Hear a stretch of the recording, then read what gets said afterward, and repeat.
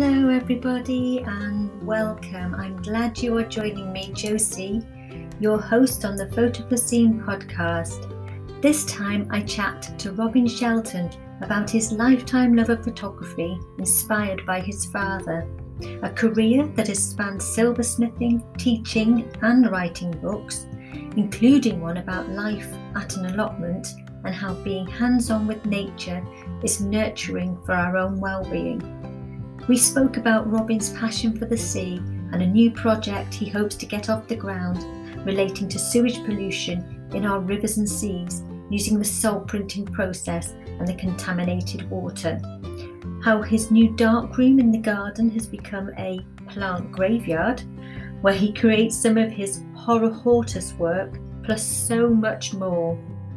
I love one expression Robin used in particular about creating eco-conscious photographic art and other art, and that's making with meaning.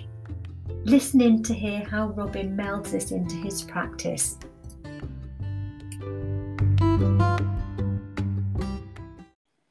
Well, I'm joined on this Photopocene podcast by a photographer named Robin Shelton, who I'm very excited to have taking part and chatting with me today.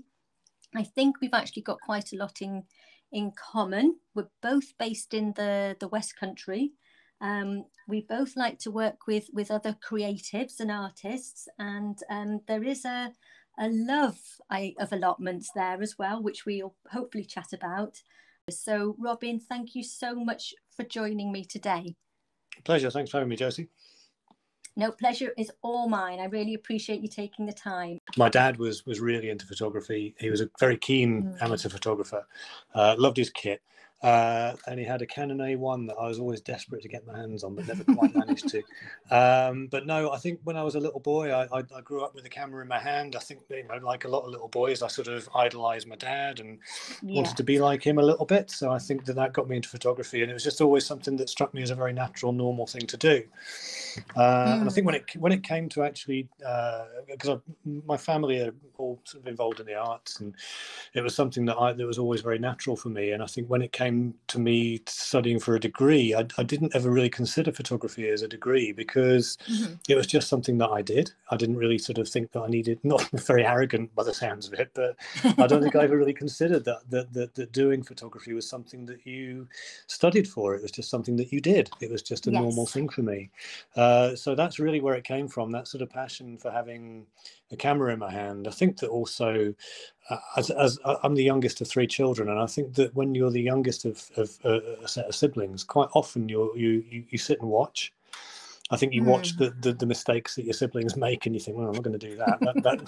That gets me into trouble. So I think that I was very much an observer from a young age. I grew up in the countryside, very rural existence, so there wasn't an awful lot to do. So if I didn't have a camera in my hand, I had a pair of binoculars, bird watching and that sort of thing. So Brilliant. It was just something that was always, it was like a natural extension of myself to have a camera in my hand, really. So that's where it came from.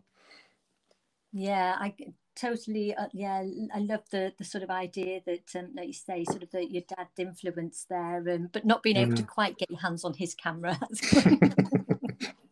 It disappeared.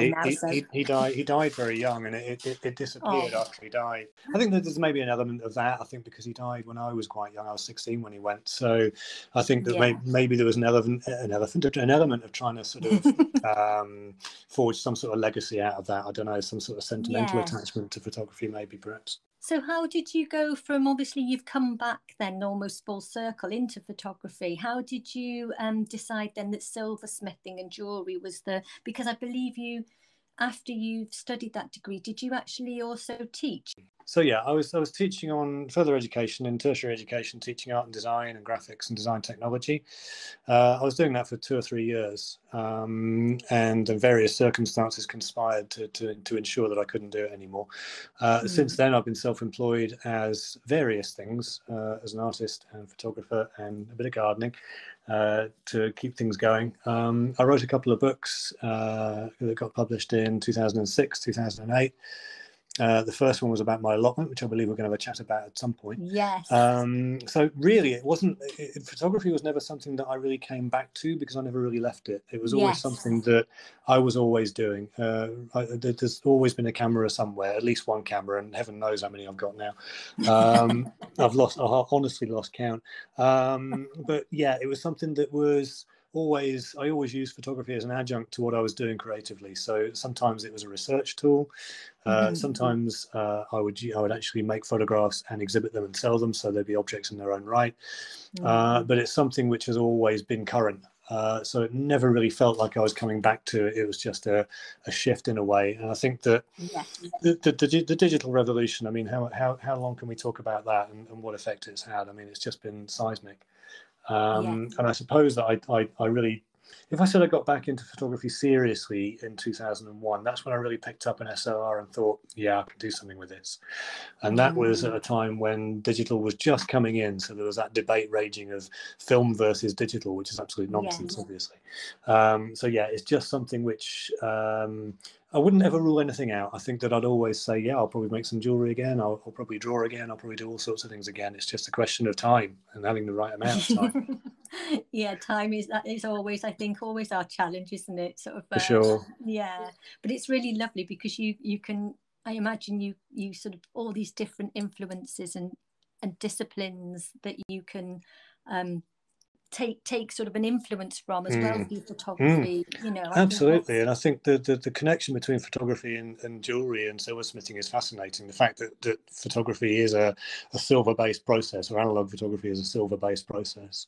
And I believe there's research going on at the moment in using spent fixer to silver plate objects. So I think there's a real movement there of actually, and I think that interdisciplinary work is very much in the public eye at the moment. I think a lot of artists do recognize the fact that there are different channels that you can express yourself through. And I think that link between silversmithing and using light to influence silver is a fascinating subject, which I've only really, hardly even scratched the surface myself. But I think that there's a lot of mileage to get out of that, definitely. Well, I do actually have some fixer that I cut a sheet of copper in to send on to someone who was going to sort of hopefully, I think, try and make some jewelry or some artwork with it. So I haven't sent it to them yet. Maybe I'll send it to you instead.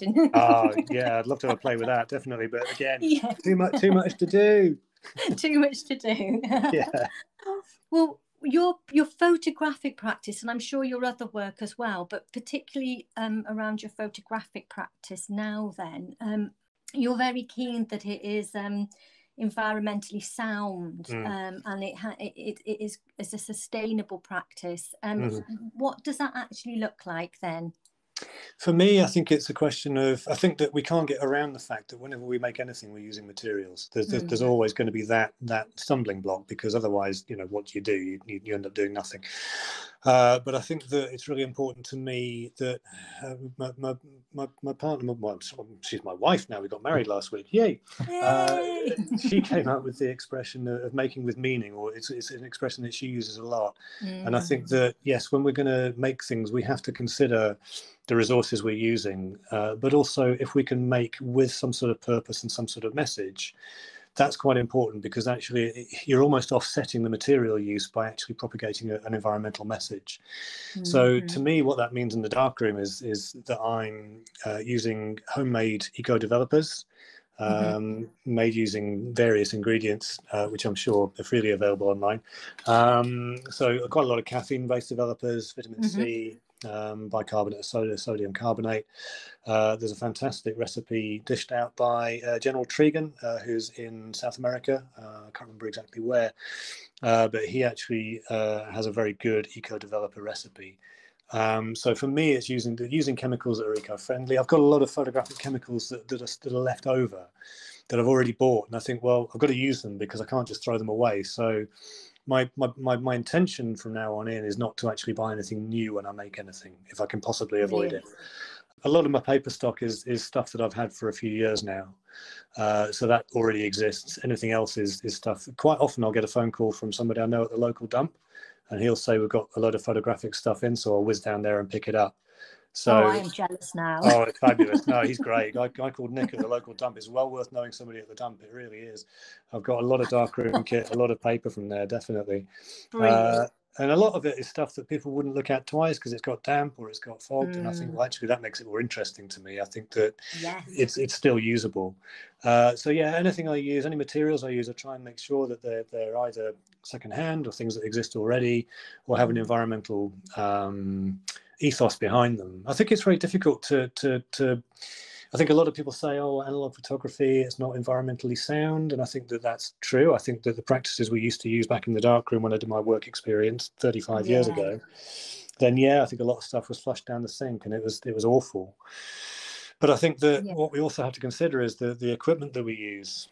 I've got cameras that are 40, 50, 60 years old that are still going strong. Now, I don't think anyone can say that about digital equipment, and I think that the notion of planned obsolescence in digital technology, I think that there's an awful lot of carbon use that goes into actually people wanting to upgrade all the time. So how relatively environmentally unsound analog photography actually is, I'm unsure. But yeah, I think that there's also a question of standardization. I think that digital photography is very what's the word? It's clinical, and it's very it's kind of boring. I think it's dull because it's so standardized. Whereas I think if you use secondhand materials, secondhand cameras, there's always that element of chance. And I think that makes analog photography so much more exciting. So yeah, I think that's answered your question. I could start rambling about all sorts of other things, but I'm sure we'll get onto other stuff in a minute. Just making a start within the industry, looking at digital, looking at analog, and how can we make it better? How can we be more sustainable in our practices? How can it be less of a potentially sort of a throwaway culture? So that and change happens when you start talking. So I think it's certainly worth considering all of those things. We might not have time. if I was being pedantic, and those that know me well say that I'm good at it, I think that you're right. Change happens when you start talking, but I think actually the biggest changes happen when people start listening. I think that's crucial. Because any silly fool can talk. I'm one of them, but actually I think it's a question of we've got two ears and one mouth for a reason. I love that. Well, talking of sort of analog interests, I understand that last year, obviously, we were all thrown into a very different scenario than what we were expecting.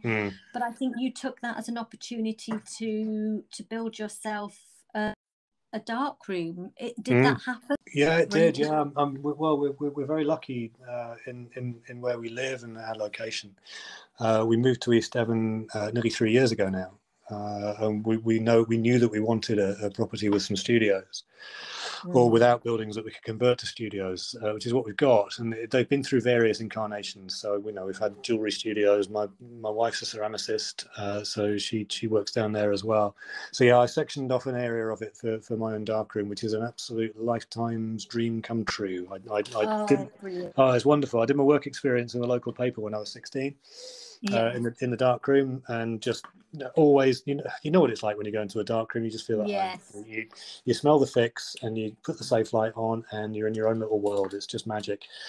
So yeah, I've got a dark room set up here, which is lovely. I've got a couple of old cranky enlargers which have a personality all of their own, and we're very lucky that we've got a reasonable sized garden that I've just got loads of ingredients to take down to the dark room. And I call it plant torture. I have to confess, I call it torturing plants. It's a bit sinister down there. I think it's because it's dark, and there's that slightly obsessive quality about what we do. But I think there's an element because I'd say I left teaching in 2001, and been self-employed, as I say, in various guises since then, and a lot of my time has been spent gardening for other people, because that's a good way of bringing money in while you're doing everything else.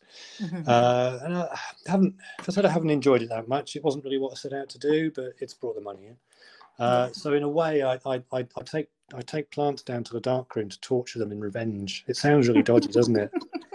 Because it is. I don't really mean it. I love plants, but there is an element of that. I think there's an element of taking something living, and essentially what I'm doing is I joke with my wife and I say I'm going down to the studio to watch some plants die, and it is that, because I'm fascinated by the traces they leave behind as they rot. And I think that to me is something which I'm really fascinated by, is that chemical interaction between plants as they degrade and as they die and they start stinking. I grow my own flowers and I do chat to them, like, you know, lots of people do. But when I actually cut them, I apologise. And when they go back into the compost, there is that sort of and using them in photography, I fully get what you're saying. Yeah, in a very sort of absurd kind of way. I don't really feel like I'm doing that. I think I'd probably need some help if I did, wouldn't I? But I think in a way it's actually paying respect to what was a living thing, and I think there's a karmic element to this, and I'm not particularly of a religious persuasion, but I think that you know, we all, every living thing goes through this process, and I think that to actually pay something some respect as it's going through that process, and to immortalize that in a way, that's what we're all trying to do, I think, isn't it? We're all trying to immortalize moments in time and processes. I think that's really important. So yeah, I think it is what's this thing capable of now that it's outlived its intended purpose, so to speak, of flowering? What can it now do, and what can it leave behind? I think that's quite important to me. Is paying some respect to a living thing, definitely. And is that then part of, or sort of the thinking behind a newish project that you're developing? I always try and avoid that word on this podcast because I always think it sounds like I'm trying to do some sort of photo pun, but anyway, some sort of photo pun. Yeah, you get it fixed in your mind, don't you? Yeah, don't get me started on puns. Don't get me started on puns. You can stop that right now. So your project entitled Horror Hortus. Horror Hortus, yeah. What does that translate as, actually, then? Okay, so just over 2,000 years ago, Aristotle said that nature abhors a vacuum, which basically means that wherever there's a vacuum in nature, then nature will try and fill it with something. So a vacuum is an unnatural state of affairs. And the Greek for that was horror vacui, which means nature abhors a vacuum. I can't claim that Horror Hortus was my invention. It was a guy called Michael Pollan who wrote a book called Second Nature, which is he's an American guy, and he's written a book about, Second Nature is about gardening, but it's about gardening from an American's point of view, looking at the British approach to gardening, because American gardening and British gardening are two very different things.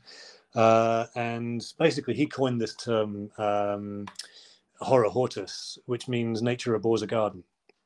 That's the translation of it. And actually, you know, when you think about it, gardens are one of the most unnatural things that we have. Because if you just let a garden go, it doesn't do what you want it to do. It does what it feels like doing. I'm looking out the window right now, and Az is doing that as we speak. So yeah, the idea of gardening to me is quite a bizarre thing to do. I think you can tell a lot about people from their gardens. I think you can tell a lot about how they treat other people and how they treat themselves, how they nurture.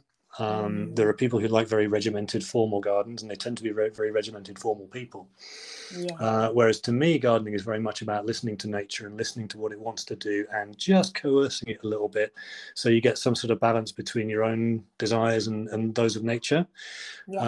So I think that what I'm trying to do with Horror Hortus, and Horror Hortus comes in many different formats. Horror Hortus is an overarching project which has been going on for a while, and it's anything that I do photographically to do with plants.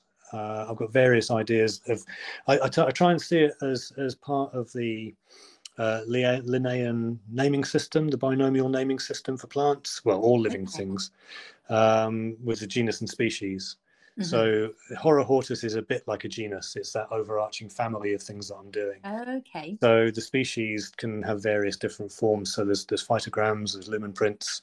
There's actual photographs of plants that I'm doing, and again watching them sort of decay and actually documenting that process. I don't tend to take that many photographs anymore, unless digitally I do. Professionally, I try and do quite a bit of that. But when it comes to actually using cameras, I do use cameras, but I tend to like using older cameras that are a bit more quirky. And I also like the the thing with analog cameras and some digital, you get that what you see through the viewfinder isn't exactly what you get. You've got that little edge around the negs. And I'm really interested in those edges and what those edges do and the things that you don't see in the viewfinder that come out. I've not cropped an analog image for about 15, 16 years. I don't crop. Wow. Well, it's a way of selecting. I think that anything anything I've got on neg that I make a contact sheet of that I don't like, unless I crop it, I don't print it, because it's just a way of weeding stuff out. And I think it makes you look harder as well. I know we're verging on the different territory now, but so yeah, that's what Horror Horses is about. And I think it is just something which has various facets and will have various manifestations over a period of time, for sure. And you've got within that, you're sort of looking, like you say, you've got all these different elements to it. And there's one, I think, is it, I always say this wrong, and I will sound like I'm very stupid, but hey ho. Is it Japanese poetry? The haiku. Haiku. Did I say it right? Yeah. Well, I'm not Japanese, so actually you'd have to ask somebody, a native speaker, to answer that. We've probably all got it wrong. Yeah, but hoping that we haven't. So you're sort of combining words then with that work as well. Yeah, I think that there's an interesting correlation between writing and photography. I think quite a lot of people who are what I would call real photographers, and take that as you will. I think that the photography quite often has a narrative element to it. It has that capacity to tell a story, and I think that it's quite interesting that you can tell a story with pictures and with words. And people talk about painting pictures with words. So I think that those two things are quite interchangeable in terms of how you can use them. The haiku that you're talking about is it was a cherry tree that we have in the garden, and last March, I think it was March, April, it was just flowering, but one of the branches was just hitting the fruit cage. It was just bending down onto the fruit cage, so it was going to poke through the fruit cage and render the fruit cage useless. So I thought, well, I've got to get rid of it. And I don't generally like cutting things off when they're in full flower. I think it's a bit cruel. So again, I thought, well, how do I pay respect to this? So I took it to the studio and put it in a vise and set up. I've got a Bronica SQA 6x6, so I set that up in front of it and just recorded it every day, exactly the same time, and just watched as the petals came off the flowers. Yeah, it took a bit of encouragement at times. It wasn't doing quite what I wanted to do. It became apparent after about 2 weeks. It became apparent that I could probably get this to happen in 17 days. Now, I don't know how much you know about the format of haiku, but the very strict understanding of haiku, and forgive me if I'm wrong, anybody who knows better than me, because I'm sure there are a lot of people who know better than I do, but my understanding is that a haiku traditionally is 3 lines, and there are 5 syllables on the first line, 7 on the second, and 5 on the third, which is a total of 17 syllables.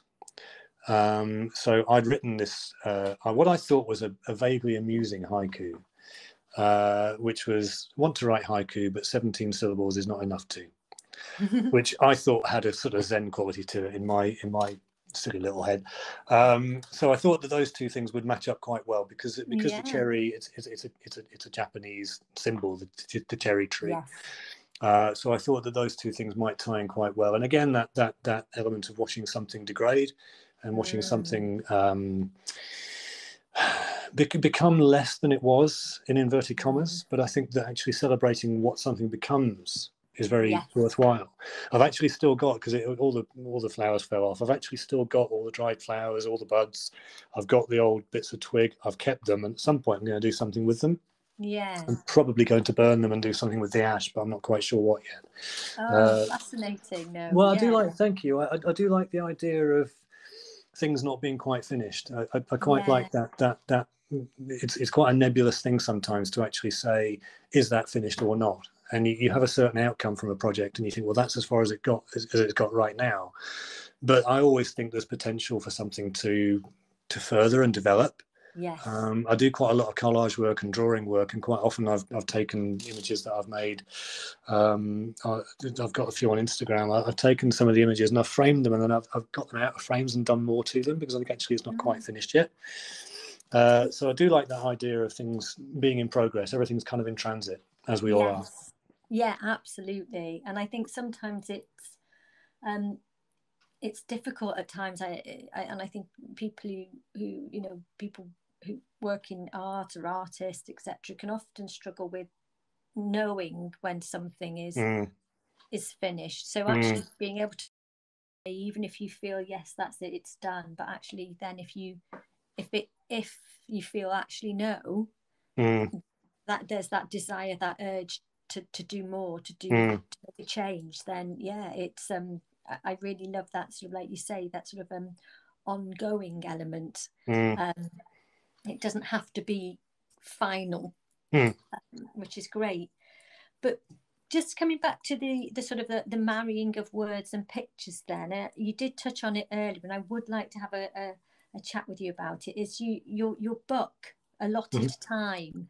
Now, I love my allotment, and I'm not sure, I can't say I do all the work, so I'm not going to take all the glory for it, but what was the story with your book around Allotted Time, and how has that sort of allotment experience perhaps influenced this work now that you're where you're using the plants? That's a really good question. I think that the allotment happened by accident. It has to be said. It was fundamentally, it was back in 2002. A friend of mine and I sat around having a beer one night, and we'd noticed, we both had dogs, and we'd walk past the local allotments, and we noticed that they were there, and we said, well, should we give it a go? And yeah, we'll go on then. It's one of those ideas that you have after a couple of beers. So we got in touch, and it was before there was this long waiting list for allotments now, and that wasn't the case then. It was very much sort of at the very sort of beginning of allotments renaissance, really. So we took it on, and I was doing some writing at the time. I finished teaching about a year before I'd finished teaching. I wasn't in a great place in terms of mental health at the time. I was having quite a lot of issues and quite a lot of problems. I was actually off work. And we took this thing on, and it was a giggle, and we enjoyed doing it, and it gave us a chance to build a shed and sit and drink tea and look at everything and do a bit of gardening once in a while. So I was writing a lot at the time. I had a notebook, and I was keeping a notebook about the allotment. That's really how it started, and it kind of snowballed. And it got to a point where I couldn't do the gardening without writing about it, and I couldn't really write about anything unless I was doing the garden. So it kind of fed itself in a way. And I ended up with about 100,000 words, loads and loads and loads of stuff, and kind of forgot about it. I thought, wow, no one's going to be interested in that. I'm just some bloke with an allotment. And about a year later, I thought, well, I've written it now, so I might as well try it. So I sent it off and ended up getting published. I had another one published a couple of years after that about fishing. I look back on them, and of course, I would like to recommend reading them. Put it that way. They're all right. They're very much as they are. They're not works of great literary merit. They're a bloke who can string a few words together, writing about some plants and some fish. That's really how I'd sell it. But I think in terms of, there was definitely something there about the mental health side of gardening. I think there's been a lot of research done into how gardening can be beneficial to mental health, and I absolutely agree that there's a link there for sure. And I think it could be just something as fundamental as fresh air and exercise. It could be just that, but I think there's something more to it than that. I think there's something about fitting yourself into the cycles of nature and how nature happens, and understanding that, and understanding those cycles of birth and death and everything that happens in between. I think that actually gives you some sort of perspective on the world, perhaps. But I think from a photographic point of view now, I think it's had a huge impact, because I wouldn't have started gardening if I hadn't done that. And while I was doing the allotment, I took on a couple of part-time clients, elderly ladies who were absolutely delightful. I knew very little about gardening at the time. And they taught me huge amounts, because they had the knowledge, but they didn't have the physicality to actually do the gardening. So I went along. I was in my early 30s at the time, so I was still fairly fit and strong. So I could do all the grunt work for them, and they could actually give me information. So I just was like a sponge, just taking all this information on board. And 20 years later, I think you gain experience through doing. I'd certainly gain experience and learning through doing, and I think that I've learned an awful lot about plants and gardening. There's still so much to learn, but I think that stood me in good stead, and I think it's given me a grounding in what gardens are about, what plants are about, how they work, what's important about them, and I think that it links you into the ecosystem as well. I think understanding plants gives you an understanding of how important absolutely everything is in that system, and how fragile it is.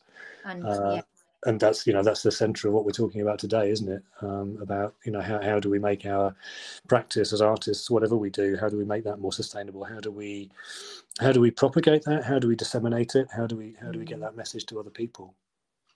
Yeah, absolutely. I just think it really does paint that picture of how, like you just said, things are interlinked, and it's no different,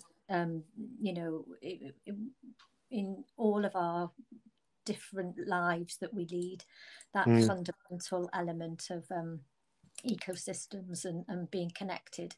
And I think, listening to you, there's that element as well of this connection with the earth, with other plants, other species as well. There's a sense almost, I certainly personally find a joy in that as well, which I think ties back to the sort of helping with sort of mental health. But you do have, and you can correct me if I'm wrong, and I might have to bleep one of these words, but I think you've actually got another project in the pipeline, whether you've started it or not, which is actually going to be portrait based. So you're talking about salt, shed and silver? That's the one. Yeah. I think it's important that we don't bleep that word. No, we're all adults here. Well, exactly. And I think also what that's about, and it's very much an incipient project. It's not something I've made a start on the technicalities of it, but it's not something which I've actually made a start on physically yet, largely due to timing and funding issues. Basically, I've been involved in using the sea for recreation since I was 16. Well, earlier than that, I've loved the sea since I was a kid. My passion for the sea is as old as my passion for photography, perhaps even older. And I think that I think it's just iniquitous that we still live in a country that is having raw sewage discharged into its rivers and oceans. I think it's how do we justify that? I just think it's mind-boggling that people can justify that. So if the word shit offends anybody, then write to your MP. Don't get in touch with me, because actually, if people weren't dumping that in the oceans, then I wouldn't be saying it. And I thought about when I'm thinking about perhaps getting this off the ground and publicising it. I've been tempted by using asterisks, but I'm not going to. I think actually it's really important that sometimes people need a bit of a shock, and I think just using a word that people are going to have a reaction to, then at least it's a reaction. At least it gets them involved. The idea, well, exactly. I mean, mind you, you can't wake a sleeper, can you? That's the problem. But the idea. But we can try. Yeah, we can try, absolutely. And I think that sometimes people need a shock. And salt, shit and silver is about those three things. It's about salt, water, it's about excrement, it's about effluent, and it's about silver. And using the salt printing process, what I want to do is make portraits of people who have been made ill by surfing or by using the water for recreational purposes. So I had dysentery in 1991. Okay. I was canoeing on the River Torridge, and I contracted dysentery. So it's quite a personal thing for me. And I've been ill various other occasions as well. I mean, there's all sorts of throat infections people get from swimming in salt water, and it's just terrible. And I think to highlight that, so I'd like to take make portraits of people who've been affected by this, and then develop that film and the paper in the water that they were made ill by. So using the contaminants, and again it goes back to that notion that analog photography is a slightly random process that has different outcomes every time you do it. And I'd quite like to explore the idea of printing, developing and printing images using contaminated water. Yeah. But also doing one using non-contaminated water to show people the difference. So I think that I've had this idea for ages. It's been the last 2 or 3 years, and I still haven't got it off the ground, which is frustrating. But there's so many hours in the day. I just need 3 or 4 of me, to be honest. There's not enough to go around.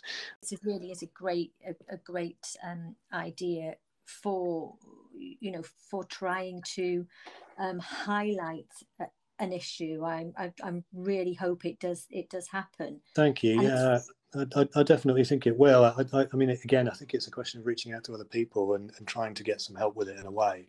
Yeah. I've applied for various people for funding for it, and not actually got anywhere with it so far, which is a bit of a shame. But I'm pretty sure that the SAS in your hometown would be quite interested in helping out with that for sure. I mean, it's obviously an issue that's at the core of what they do. So yeah, anybody out there who isn't contributing towards the SAS campaign, then do it. I just tag them in.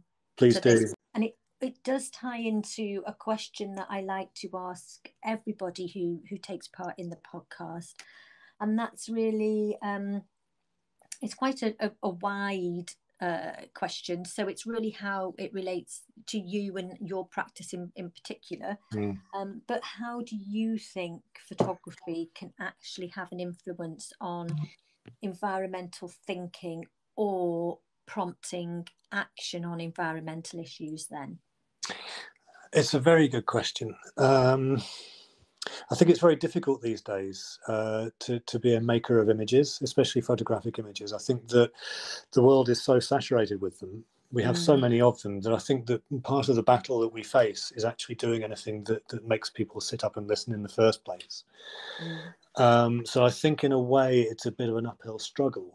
But having said that, I think that if we can produce, I think fundamentally, what as artists, as creators of any sort, I think that the goal is to produce things that entertain, and whether that entertainment is pleasurable or not is perhaps open to question. I talked to somebody once. I've always had this question: are you part of the audience or are you part of the play? And I've always been part of the audience. I've always been somebody who watches. I've always been somebody who looks at stuff going on, and not necessarily making any judgments about it, but actually just I always observe. That's always what I've been up to. And I think that it's really important as creatives to entertain and to be entertained. And I think that sometimes people think, oh, to be entertained means made to laugh or made to enjoy oneself. But actually, entertainment can take on all sorts of different formats. Some people watch horror films. I'm not into them myself, but some people get entertained by watching really quite distressing, disturbing stuff. Now, I don't particularly find that entertaining. But I think that value of entertainment and the value of being engaged by something. So I think that first of all, we have to make work that engages people. And I think that quite often people want to look at something pretty. I think there's an element of wanting to make things that are visually attractive. And again, it doesn't have to be pretty, but I think something that engages, that stops people in their tracks. I think that the power of making images has been undermined by digital technology because we're surrounded by them. I remember, I am going off track, but honestly, it'll make sense in a minute. I did it back in 2011, I think it was.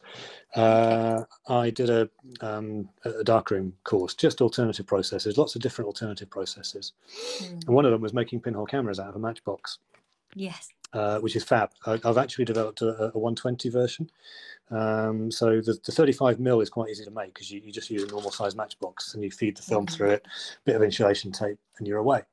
And I made one of these 10 years ago, and we're in the dark room, and there's a bunch of other people, and everybody else had done a bit of it, but I really got into it, and I produced a pinhole print. And there were 3 or 4 people standing around me going, wow, it's a pinhole photograph. Wow, that's amazing. And I thought at the time that's quite ironic because people spend thousands of pounds on camera kit and everybody goes, yeah, whatever.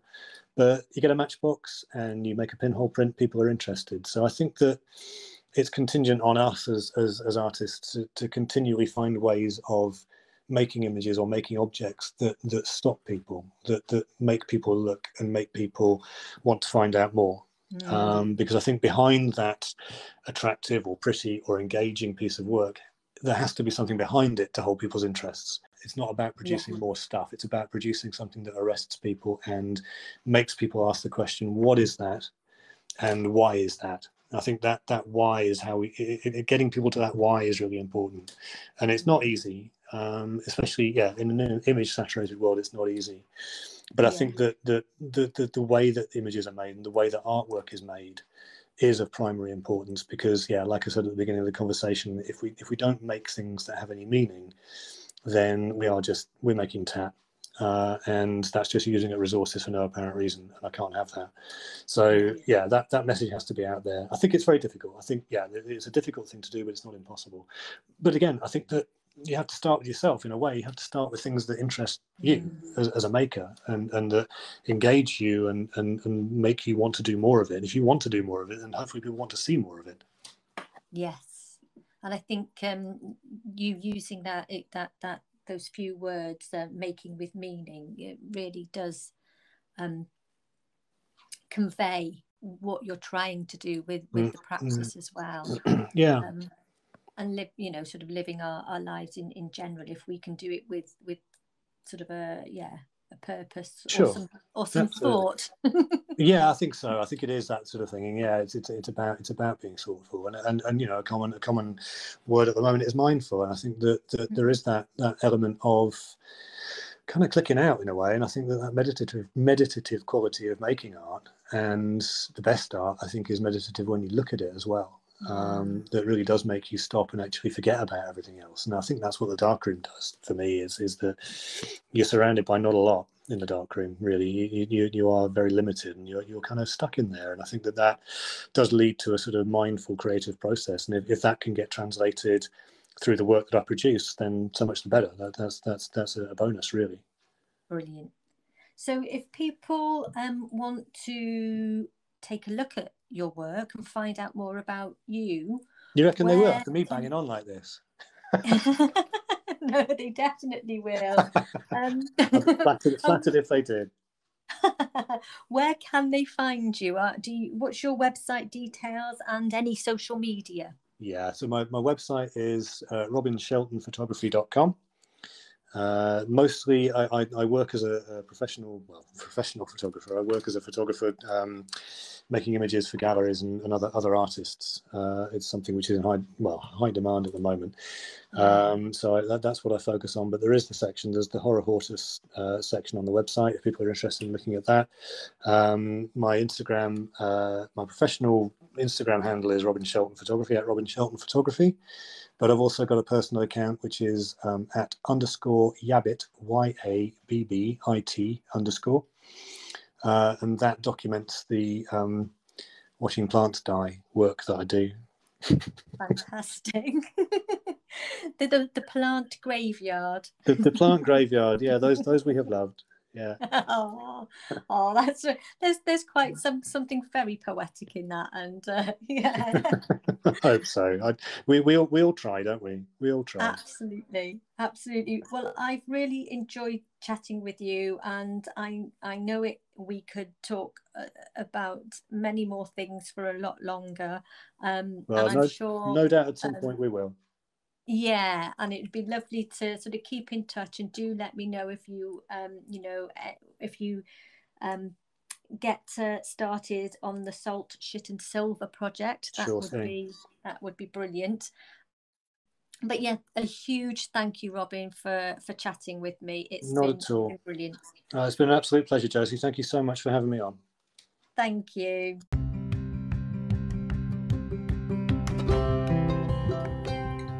Thanks so much for listening in. As Robin said, find him at robinsheltonphotography.com and on Instagram at Robin Shelton Photography or at _Yabbit _. I know you won't be disappointed taking a look at his work. And if you'd like to get in touch with me and let me know about your eco-conscious photography and maybe take part in the podcast, head over to my website, josiepurcellphotography.com. See you next time.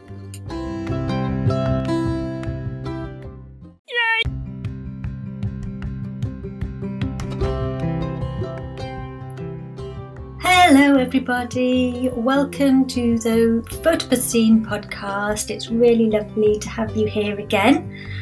This week I'm really excited to be joined by a photographer who is looking at making work with bioplastic and cyanotype, and she has created some amazing work with this. We also chat about her other projects as well. And it's really interesting to hear more from this photographer, all about her interest in sustainable photography, alternative processes, and all her plans for the future. And that photographer is Martha Gray. So do keep on listening in and find out more about this fascinating photographic artist and all of her works. Enjoy!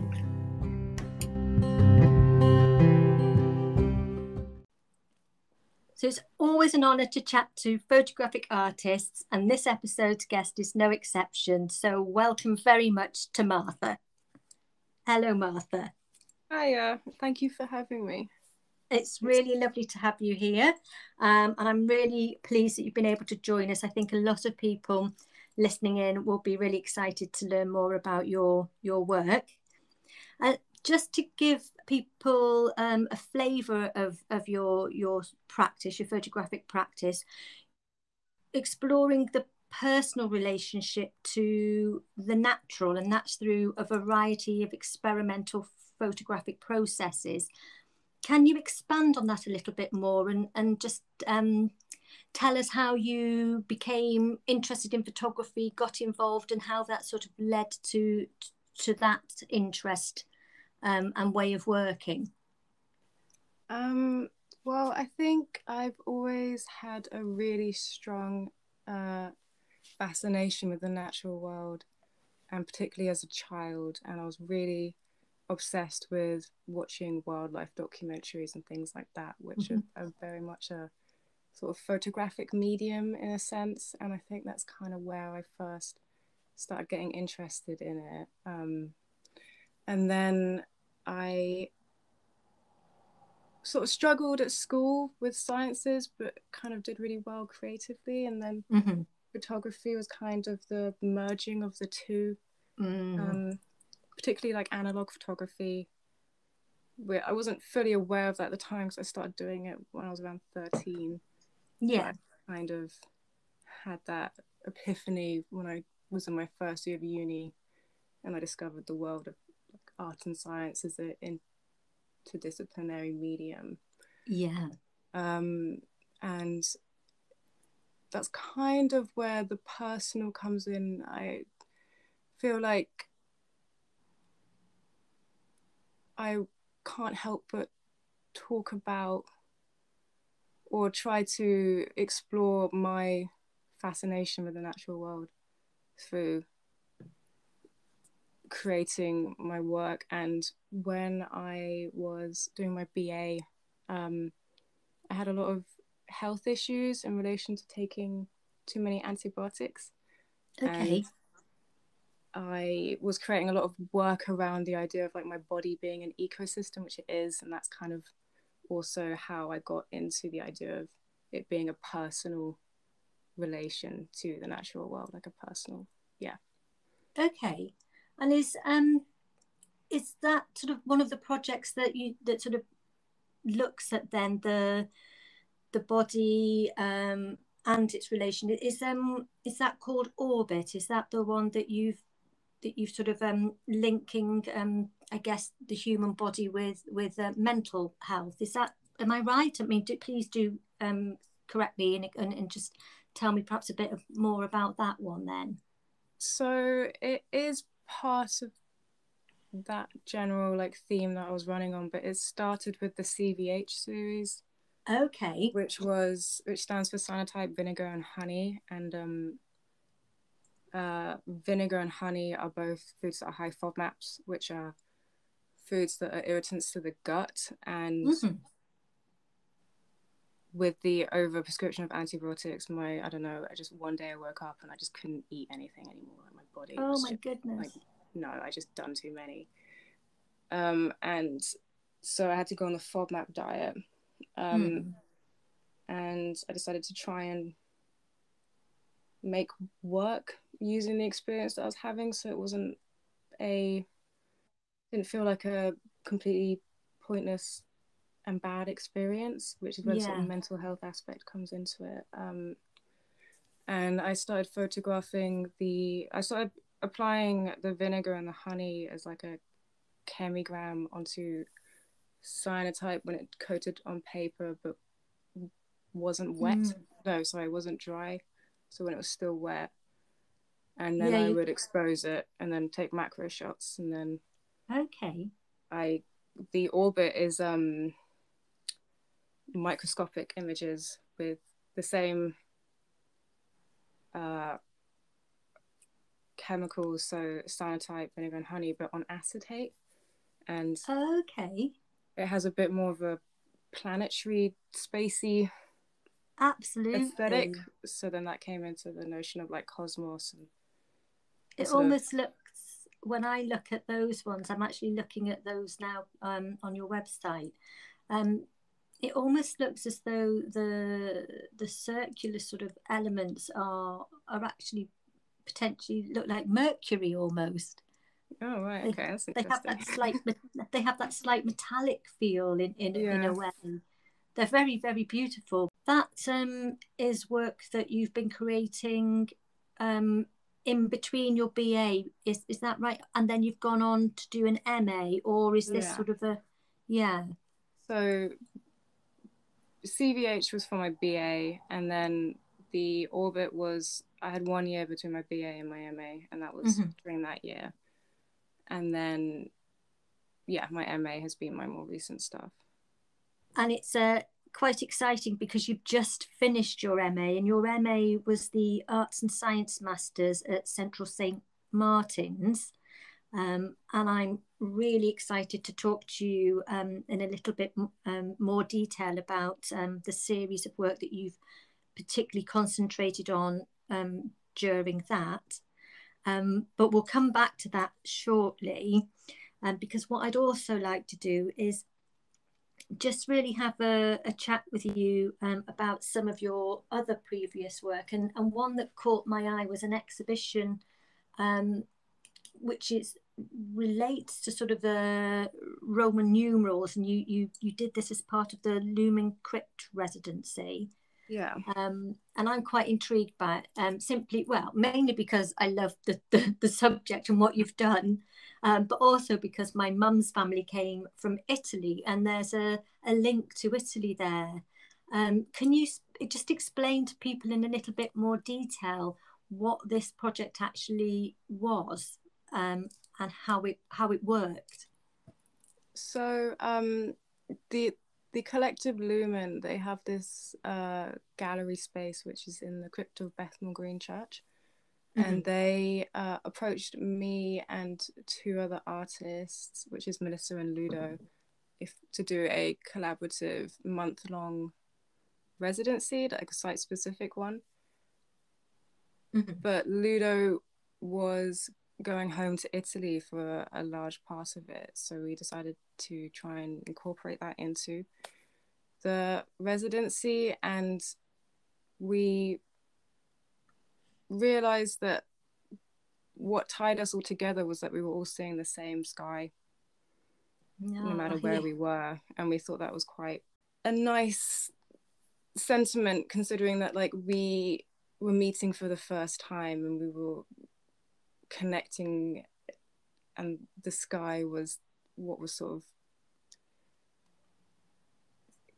it's like the central theme, it was kind of signified that connection, even though you can be strangers, but there's always still the same sky. So we would do these FaceTime to keep it like specific. We'd do these FaceTimes, and it would be like one of us would be, so two of us were in London, so one of us would be at the crypt, and then one of us would be at home, and then Ludo would be in Italy, and we'd all just take a bunch of random photos of the sky with our 35mm at the same time. And then when Ludo came back, we got them developed, and we did a bunch of workshops together in the space. So I did cyanotype, and then Melissa did Melissa did screen printing, and then Ludo did a zine one, and then the accumulation of the work that we produced was the exhibition, and it was a really fun experience. I really enjoyed it.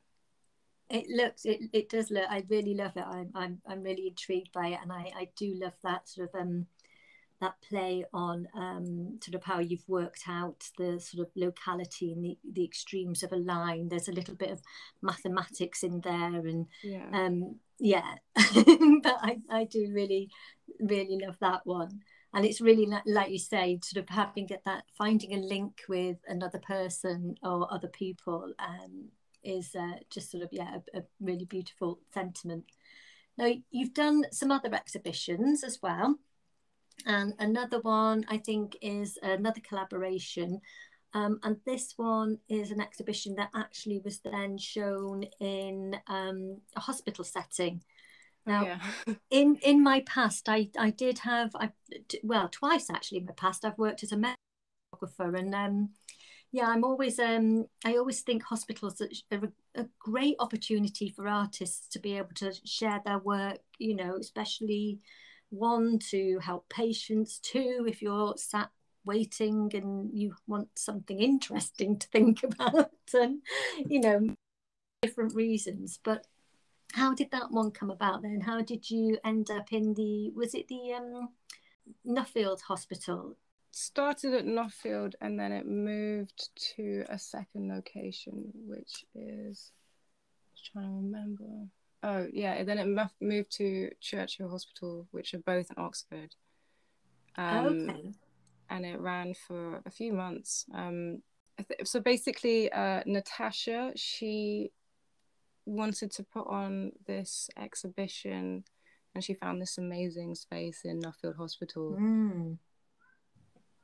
But she wanted to collaborate with people who had an element of medical issues within their work to kind of fit the theme. And so it was me and Jill that she ended up contacting, and Jill's work was a lot to do with her experience of cancer, and then mine was to do with my experience of the overprescription of antibiotics and like subsequent gut health issues, the CVH things. So we then put out an open call on the theme of cosmos,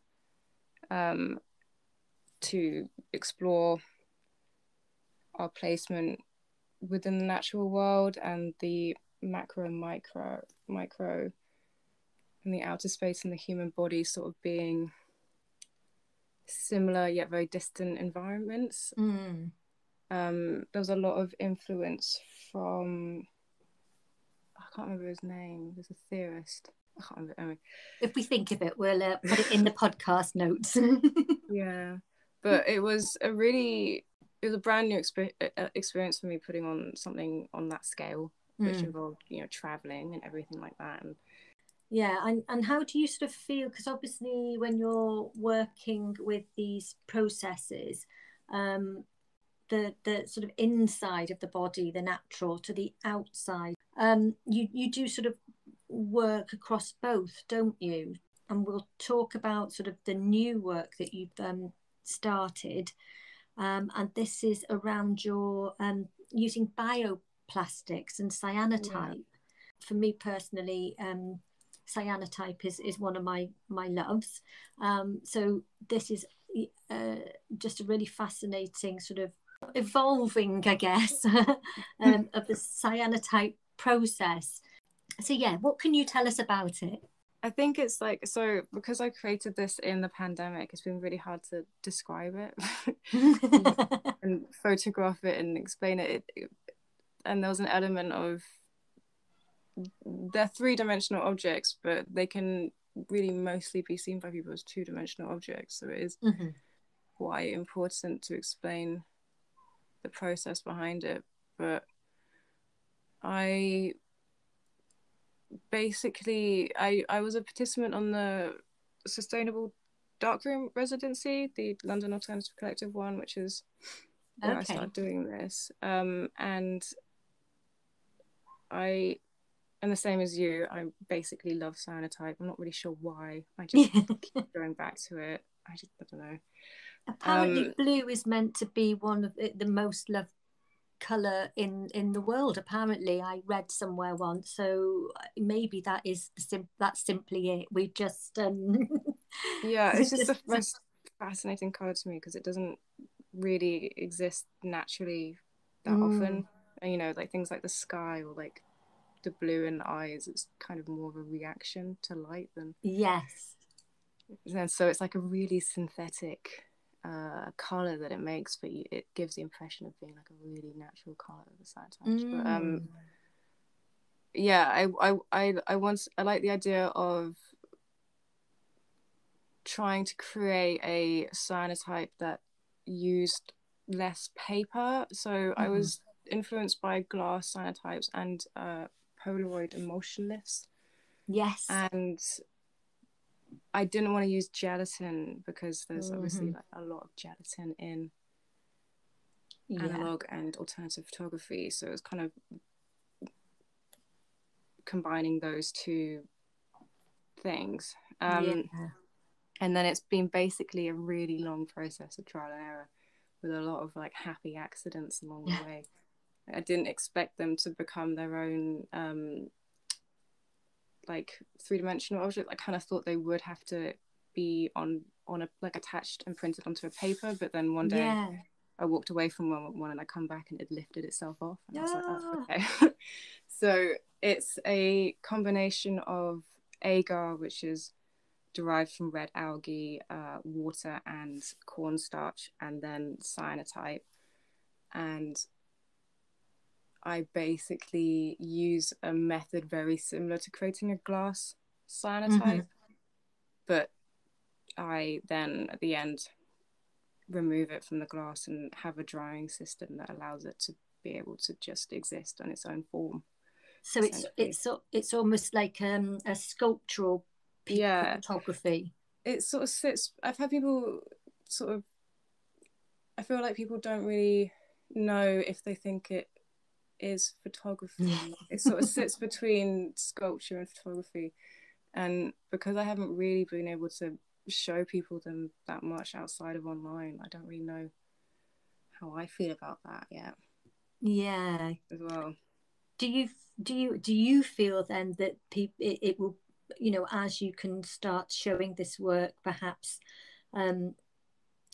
in person, that will potentially change how people react to it then? I mean, I think I haven't really seen people react to it. I've had one exhibition, which was my MA degree show, but otherwise it's been completely online.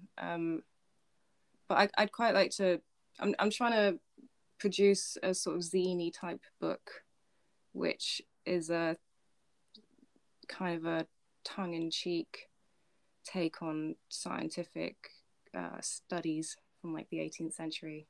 Okay. Treating them as specimens, but also have a guide on how to do the process so that I can share it and people can create their own.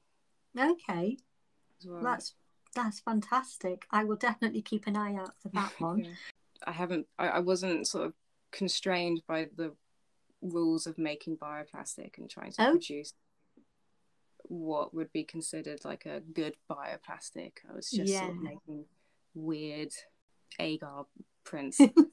And so they have a different texture. So like a bioplastic tends to be quite like a hard material, or it can be softer, but these are quite thin and flexible. They're more like a print in a way. But I have a habit of photographing everything very neurotically because I'm really bad at taking like notes.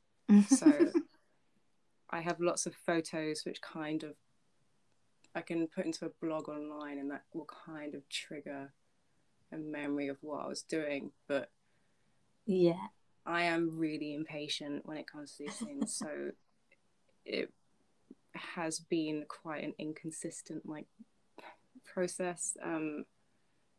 But that means that I then get to experiment with a lot of different variations on recipe, and like that is what makes it, that is what I love about photography and working with alternative processes and art in general, is being able to make something completely from scratch.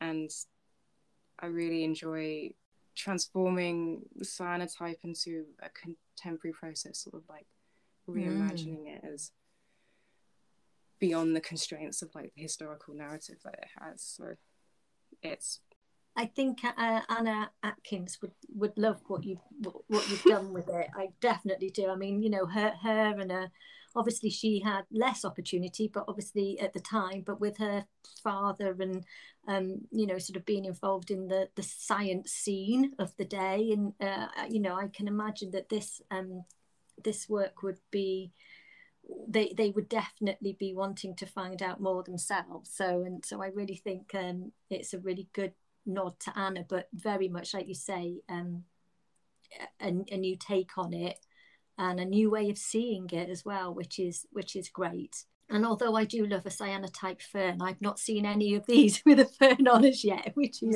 so a nice change. Yeah, I mean, I ended up writing my whole dissertation about Anna Atkins and sort of like the canon of the history of photography, and there's been a very conscious choice to avoid any botanical printing in it. Yes. I feel like with Anna Atkins, there's been a particular unique kind of like kitsch commercialization of her work, which is related back to that, seeing the woman's work as less than, and I wanted to kind of create like an autonomous image that rejects that notion of being restricted by a narrative that has been presented to me as a woman in photography that I don't necessarily like believe or buy. I don't know if that makes sense. Yeah, no, it does make sense. It really does completely make sense. I mean, exactly as you've just said, you know, back in sort of 1840s and 50s time, you know, this might have been more acceptable. Sort of the botanical art was an acceptable thing for, you know, so if there was a bit of science around the botany, you know, so pushing against that, and certainly in this way that you're doing, I think really does so it's something that I'm starting to visit with it now. I just didn't want to do it for the MA, because I sort of feel like for me the photogram is sort of like the most autonomous image, because it has the most control over how much of it is depicted. It gets to touch the surface of the photosensitive material, and its shape then, and like transparency then decides how much of it is seen. And I was reading a lot of Susan Sontag and how she talks about how we assume truth from an image even though it's not necessarily the truth, and which is like relevant today in contemporary culture, where it's like we know the images aren't real, but we still can't help but see them as real. And the language that she wrote, that she was saying, was around photography that I hadn't realized, where it's like to shoot and to capture and to take, and it's all very aggressive. Yes. Like I really want to do more work with photograms, but for this particular, you've obviously just finished your MA with this as your sort of main focus. So do you think you've it will sort of keep evolving then, or have you got something that you've just touched on, making perhaps making photograms? What sort of are you thinking of doing next then? So I want to keep working with the bioplastics. I really love the process, and I want to share it and exhibit it more, but I want to potentially create more photograms with that process, because I haven't really shown that it can print quite well in a very literal sense, because I've been doing quite abstract stuff. And there is obviously the element of sustainability within that. I think it's like there's a whole sort of movement going on within photography, and particularly alternative photography, towards creating more sustainable Yes. practices. And I think that for me,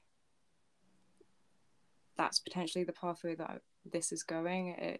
I see the like plastic as a product of the Industrial Revolution. It's like a complete disposable thing, and then cyanotype as a process is completely came into existence because of the Industrial Revolution, and it's so connected to industry as a process, you know, things like blueprints and things like that, that combining the two as like a bioplastic cyanotype to create a completely sort of opposite, like precious and more environmentally friendly, the sort of rejection of the industrial roots of photography, I think is something really interesting that I want to pursue. And I see loads of people doing that as well. Like, it's really easy to just accept that there is a lot of waste in analog photography because that's just how it is, you know? Yes. But I think I see so many people working to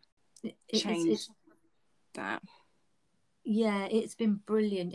The last sort of few years in particular, I think it's really started to take off. You know, this interest in looking at sort of what are the alternatives, you know, particularly like you say around gelatin. And it'll be interesting, I think, in the future if research can be done with, you know, perhaps the larger photographic companies. Say, you know, what is there any sort of research that can be actually done to sort of look at how can this be done on a larger scale? Because analog and alternative photography, I think obviously when digital came in, it had its low, but it's never gone away. And I do think it's certainly interest in it, from what I've seen, it's been growing. So if it is growing, are there ways to, like you've said, make it more sustainable? But perhaps you know, we might not be able to get rid of all the chemicals that people would need to use to print in certain ways, but there's whole conversations there then, isn't there, about, well, you know, sort of that balancing act between creating work and what you use to create that work.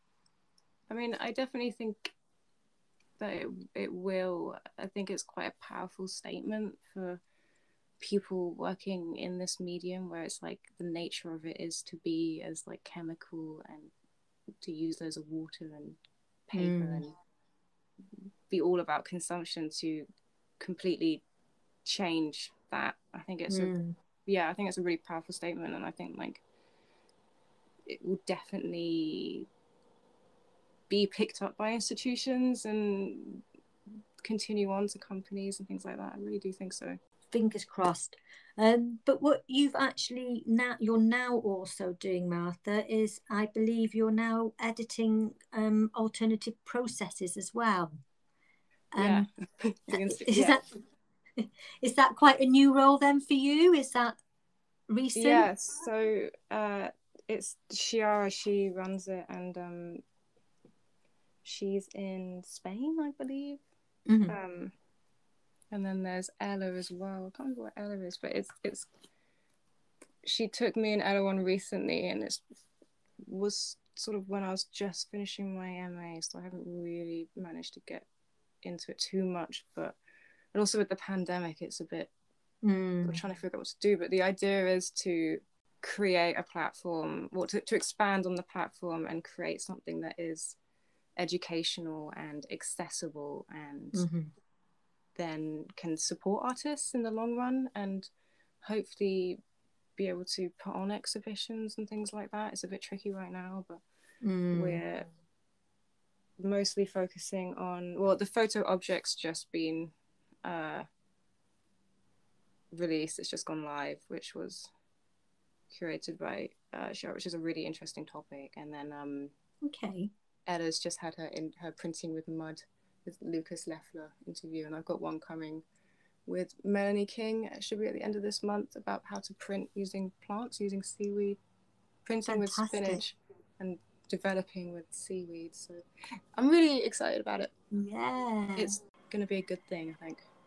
Yeah, I look forward to sort of finding out more, and I just love hearing sort of what people are up to, and and sort of all the different ideas and sort of all the different outputs as well. It's good for the soul to be able to see it all. It's all about the community. Yeah, definitely, absolutely. Now, I always like to ask people who have a chat with me on the podcast how you think photography then as a tool can actually influence environmental thinking, whether that's in relation to our impact on the world, or if it's in relation to highlighting perhaps human-centered issues. Okay, I need to think about this one. Yeah, it's a big question, really, isn't it? Because it no is. Pressure. Well, it is on that sentiment that I think it, like, back to what I said earlier, like, I think it's pretty poignant that in a medium where industry has been its narrative, to be rejecting that is quite a statement within the art world. And then these things have to start off small and build up. You know, when I was doing my BA dissertation, I wrote about, the question was if art can be a good tool for communicating climate change, and the answer was sort of maybe, because it's like we have to somehow try and make unrelatable and seemingly distant scenarios tangible. And there are examples of large-scale artworks like Olaf Larsson's Time Watch and things which do that, but the general feel is that the small-scale grassroots operations that build up tend to be the ones that create the most impact. But hopefully, if we can, you know, the power is in the big corporations and things like that. So it's like, hopefully our voices can be heard and make a difference. Being heard, I think, isn't it? Like you've just said, it's hoping that other people will then be intrigued by what you're doing, I think. And I know, looking at your work, and then people will be if they see it. So because it's like, sustainability is really hard, you know, it's a really hard thing to do, and it's like really difficult as an individual to sort of feel that weight completely on you, and try to change how you live, but then feel frustrated at the limitations of that because of the sort of society we live in. So yes, I think you have to take a moment to be kind to yourself, don't you? So you've obviously finished your MA. I imagine that that's sort of a big sigh of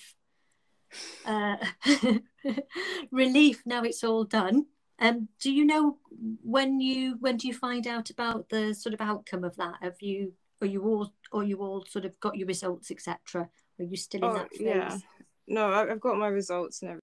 But yeah, no, it's all finished now. But it was a really great experience. I really, really enjoyed it. Fantastic. Thankfully, the pandemic kind of allowed me to get really, really into something rather than take me away from something. I imagine if you could go back in time without the pandemic, and sort of do it again, and just sort of, it'd be really interesting almost to see how different it would have actually been. So I mean, because the sustainable darkroom residency was supposed to be in a dark room, but then we went into lockdown, so it got switched to being at home, and I probably wouldn't have started working with bioplastic if I didn't have to figure out something to do in my own kitchen. Brilliant. I love, it's almost the equivalent of these great ideas on beer mats in the pub. It's been a real domino effect scenario for me. It is. I love it. It's a fantastic work, and I'm really looking forward to what you're going to do next. Do you have any plans for what's happening next, or are you just having a bit of a rest now the MA's done?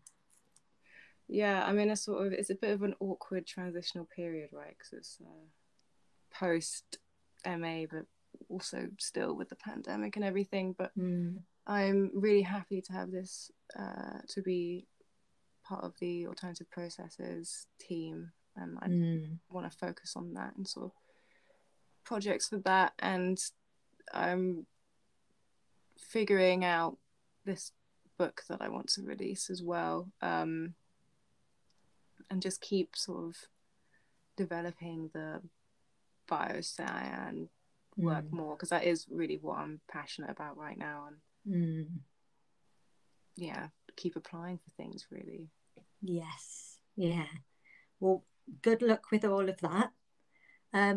If people want to find out more about your work, and the things we've spoken about, or I know that there's more things that you've done and you'll get up to. So, where is it people can see your work, find out more about you? What are the best places for them, perhaps online, to go? Yeah, so I'm most active on Instagram, which is m.e.a.gray, but that's grey with an A as well. That's my handle. And then I have my website as well, which is Martha Gray, I think PB photography. It's like .pb, but that's linked to my Instagram. Brilliant. And I'll definitely put those links in the podcast info for you as well, so we can hopefully get some people finding out about you. If they don't already know about you, that'll help them find out about you. But I want to say a big, huge thank you. I am really, really intrigued about your biocyan thing, and I'll really looking forward to seeing what you get up to with that, as well as your other work. So a huge thank you, Martha, for taking part. I've really enjoyed it, and I hope you have too. Yeah, no, it's so nice to talk about work with people. You don't get that opportunity that much anymore. But yeah, thank you so much for having me on. No problem at all, Martha. Thank you. Thanks.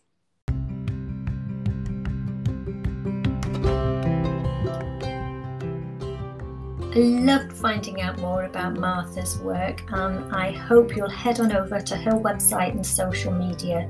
As she mentioned, you can find her on Instagram at m.e.a.gray, and that's grey with an A, and her website is marthagray.pb.photography. So do please go take a look at her work. The biocyan project, I'm really keen to learn more about that and see what happens in the future as well. And if you're working in a sustainable way, or your photographic practice or interest relates to the environment or the human impact on nature, then do please get in touch with me. I'd love to hear your photographic story too. Go over to josiepurcellphotography.com and send me a message, and we can hopefully catch up and find out more and maybe make a chat for the podcast. I hope to see you next time. Bye.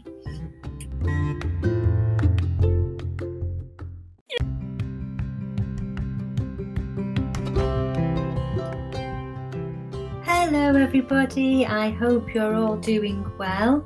I took a little break recently for just a few weeks and took a little holiday, but back now on the Photopocene podcast, and I'm so pleased that this time I am joined by an interdisciplinary researcher and someone who says that she isn't a photographer, but she is indeed very creative and used photography as part of her most recent project, and that is Steffie Gaetano. It's an absolutely fascinating conversation about the technique she's decided to use to share her story that relates to the life of a river and much more. So do please carry on listening in and hear from her about this project and where you can actually find out more. But obviously I'll put all the details in the text as well. But yeah, I had a great time chatting with Steffie, and I hope you really enjoy listening in too. So this time on the Photopocene podcast, I'm joined by interdisciplinary researcher and artist Steffie Gaetano. So please, Steffie, a big welcome, but please do huge apologies for my pronunciation of your surname there. Oh, it was perfect. De Gaetano sounds very good. Thank you. Thank you for having me. No, absolute pleasure to be chatting with you. Now, having looked at your work and what you do, you describe your aim as critically unbuilding the fields of architecture, anthropology and photography by uncovering colonial entanglements. I have to just say that's one of my favourite words. And the ramifications of modernity. But before we actually talk about sort of what's behind that way of working and that way of thinking, including your latest project, Permeance, it'd be really lovely if you can actually tell us a little bit more about your background. How did you get involved with photography? How did you perhaps get involved and interested in architecture and anthropology? Well, thank you for asking. So I'm actually an architect. I graduated as an architect in 2016, and I've been working as an architect for 3 years, more or less. And maybe this is already where it starts becoming related to sustainability, because in 2019, I quit my job as an architect because I realized that I was trying to be very sustainable on a personal level. You know, also big companies try to push the responsibility towards the personal. What can you do as a person to have a more like a more sustainable way of living? But I was realizing that as an architect, I was actually producing so much more damage, waste, and a very unsustainable way of building that my private life could not compensate for. So professionally, I was very dissatisfied. And also the industry of architecture is very slow in change, I feel. It is like a big network of material streams, a lot of people involved. So it's very complex to actually change that. So I decided to step out of it. And that was December 2019, right before COVID hit, kind of. Not very wise, maybe, to change jobs in that moment, in hindsight, but I'm very glad I did. And since that's good to hear. Yeah, since then I've been on this kind of journey trying to find a way to be professionally more sustainable or more engaged, and try to understand what also sustainability means, because there are so many interpretations and definitions, and it's quite difficult to make your way through it sometimes, I feel. So I actually decided to enroll again as a student in postgraduate degrees, which is an advanced master. And I'm currently doing both cultural anthropology and also I'm enrolled at the Royal Institute of Art in Stockholm, where I'm doing also another postgraduate there. So actually I'm not dealing like with hardcore science, let's say, of sustainability, but I'm approaching it from a more humanistic, artistic perspective.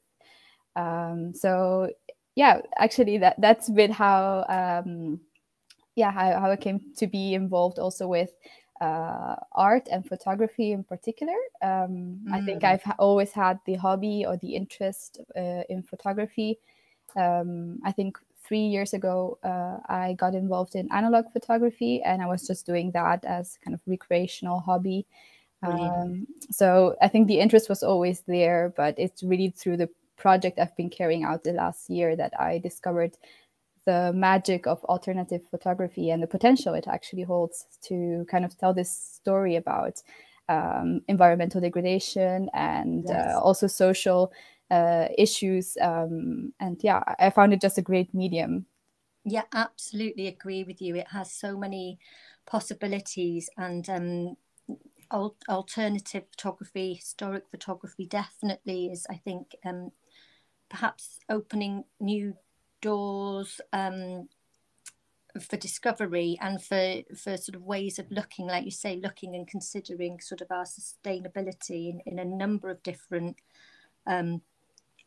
areas. Now, I've just mentioned permanent. I mean, I must say I'm very inspired by you doing so much. It seems like studying, and so you're very, very busy, I imagine, which is brilliant. But I've mentioned your current project, which is called Permeance. Yes. And I do want to say a big thank you, because you did send me your first iteration of a zine all about the project, which is lovely. I was so honored. I was so happy that you asked for it. I'm just like, please, like, divulge the the booklet. I was sending them off. It was very nice to, people were interested. That was very nice to see. So I'm very glad that you asked. Yeah, it's really, really, really just a fascinating story as well behind it, as well as the images that you're creating. And I guess for me, in a nutshell, and I'll obviously ask you to explain it more in your own words, but you're looking at the River Domel. Yeah, the Domel, yes. And your heritage, aspects of contamination, colonialism, extractivism. I mean, aesthetically as well, it's incredibly beautiful. And you've used something which not many people, I imagine, are really aware of, or wouldn't necessarily think of it as a photographic process. But that's chromatography and using soil chromatography to sort of help share this project, the project's voice. But what can you tell me about the project, and maybe how it came about, why you felt, the urge and the desire to look at this in particular, and the fascinating things you've found out because you're doing this? So it's a quite broad question. I'll try to have a more linear thought or process, hopefully. But I think, well, the project actually spans between my two postgraduate degrees. So on one side, I let anthropology inform more theoretically the project. So a lot of the bulk of the scholarly articles or the academic work, the thinking and theorizing is actually pretty much informed from like anthropologists and philosophers. On the other hand, I have this opportunity, since I'm in an art school, to actually integrate artistic research into my project, which I was very happy to do so this past year. So on one side, the artistic production was something that I really wanted to do this year, and I was really looking forward of doing a photography project because of my interest in analog photography, like the previous interest. But I was not convinced that would be the medium that my project would need. So maybe retracing a little bit, talking about why I chose this particular site and how it led to the concept of permeance. During COVID, I was talking with my grandmother, because she lives here close by, and I was a bit taking care of her, and she would tell me these stories about when she was younger and she was cycling past this river, and how contaminated it was with dyes, because there were like different industries which were dyeing batik in particular, and they were just dumping their chemicals into the river. So she said, I was biking past. We were in the Netherlands, by the way. The River Domel is in the Netherlands. So she was biking past this river, and she would see it one day completely yellow, one day completely blue. And she said the sludge which was on the sides was really disgusting. It smelled so incredibly bad. And then she was telling me that in the 70s they started like literally excavating the layers of the riverbanks to kind of move away this contaminated earth and replace it with new kind of earth. And I was so intrigued by this story. I was like really wondering, where does this contamination or contaminated earth go to? What do they do to it? And to my great disappointment, I learned that not much is done to contaminated earth. They can't really sieve the contamination out, or sometimes they try to burn it. The techniques are pretty primitive from that point of view. Sometimes they just make a hill out of it and they put plastics over it so that it kind of it's contained. So I was really thinking about these kind of membranes that seclude, or that are used to seclude contaminations, both from sight but also trying to kind of keep it in, and how those are impermeable. And but of course water gets into it, it leaks, and so kind of the contamination continues and is ongoing. And that is actually the very origin of this thought about permeance, how membranes actually are permeable and they permeate like through each other, how there's always an exchange of substances happening, and how actually it is kind of a modern way of categorizing, that we want to separate things, but that in reality that doesn't really happen. So that is almost like sort of the idea that things are interconnected. Absolutely, that's where the entanglement comes from as well. So I started developing this theoretical framework, which then helped me really understand better and guide my process. The permeability actually operates both at this microscopic level of exchanges of substances, chemical and physical exchanges, but at the same time, I was able to trace or use contaminants as tracers. So you can really kind of make a chain of events that lead you to the origins of a certain material. For example, in this case, the contamination of the River Dommel, I discovered the biggest contaminants were cadmium, which is a heavy metal. And tracing it back, I discovered that it came from an industry which is across on the Belgian border. And they do zinc smelting processes there, and they produce these contaminants which they dump into the river. And so I was able to trace it back to the industry, and then from the industry, somehow also going through kind of a space-time moment, we are also able to kind of connect it to where is this zinc coming from, and there you see that it comes from all across the world, in particular Australia, and then looking at the story of the mine there, you learn about the extractivism that is happening, the environmental degradation that is happening there. And at the same time, you start asking questions about who is the land the extraction is happening on. So then you get entangled into colonialism. So in this sense, the very local history of a very small river pollution here in the Netherlands becomes entangled with a history of colonialism on the other side of the world. And I think that is what it boils down to for me, is to start somehow a local conversation here with people of my city, and try to bring the awareness that the local and the small pollution that is happening here has actually a very macroscopic history behind it, and that we have to not only deal with scraping down the riverbanks of this river, but it's actually understanding how this is all interconnected at a bigger global scale. And I think permeability or permeance for me, this concept enabled me to create these links and at the same time understand how they operate and how they are interconnected. And I was in need of something. A conversation started that would bring people who will catch people attention, and that was the chromatography for me. I really casually stumbled upon Hannah Fletcher's workshop, which she had. She was my first guest. I love the very first episode. I was so happy that you had her on. And brilliant. So I stumbled across her workshop, and it clicked. I was like, that is it. That's what I've been looking for.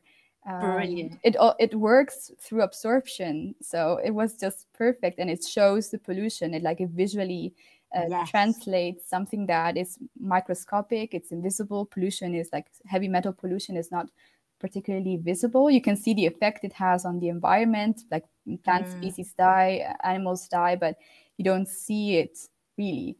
And I thought, well, this kind of visualizes the compounds in a mixture, like earth mixture. So you could potentially see it.